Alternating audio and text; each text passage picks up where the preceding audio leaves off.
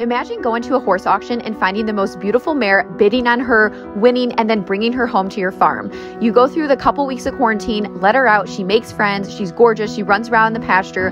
Then you decide to have the vet out for an overall wellness exam. She looks so healthy and happy, and you discover something huge.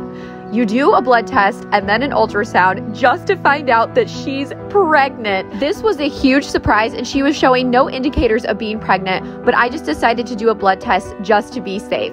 The kicker is, quite literally, she is due in May, in 2 months. So we are preparing this mama for the best possible delivery and setup that we can. This will be my first foal ever, and I'm very excited. The craziest part is we have no idea who or what the sire was, so we are going to be having a mystery foal. We also only know that she's half Percheron. Congratulations, Mama Belle.